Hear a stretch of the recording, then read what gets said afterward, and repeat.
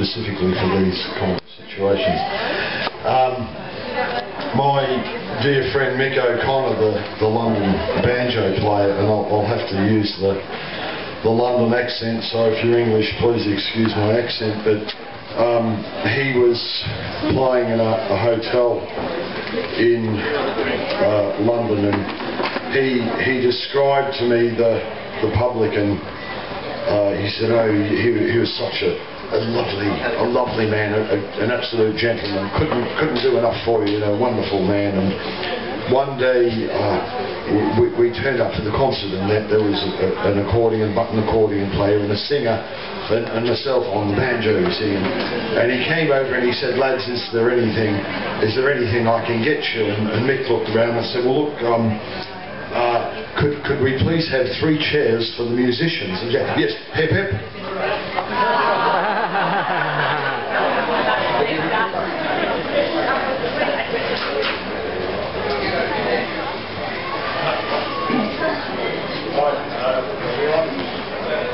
Andrew's just, there we go.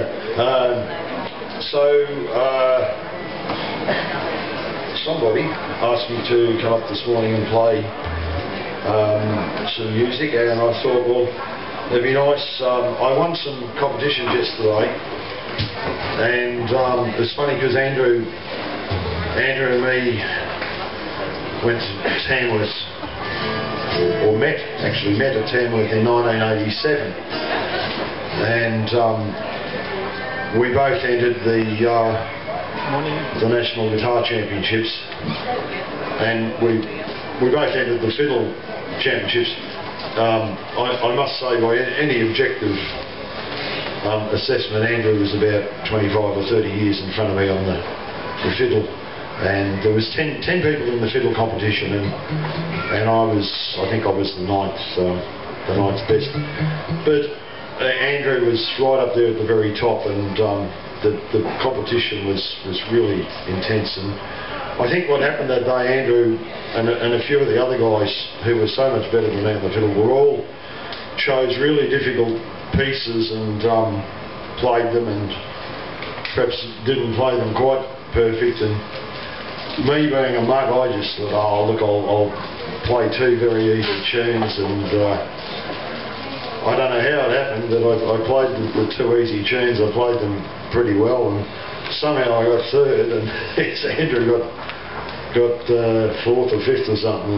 And as I say, I could have spent 20 years learning fiddle off Andrew. And we both went in the guitar competition, and unfortunately Andrew beat me. He finished 1st and I finished 2nd, and we've been great pals ever since. And I guess Andrew and me had pretty different ideas on our music and how we approach it and how we play it, but we're going to try and play together today. This is a tune that I arranged.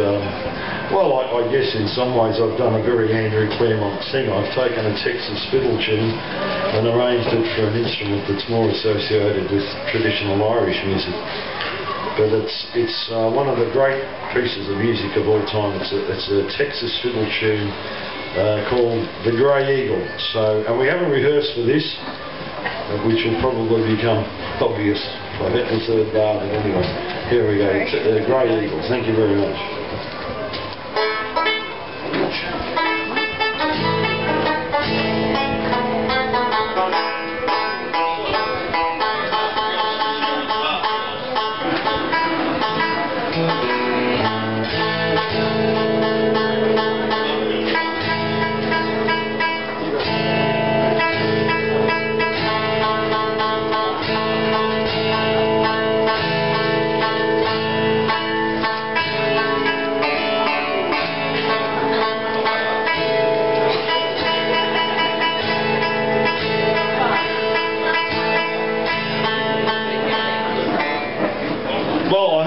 Thanks very much.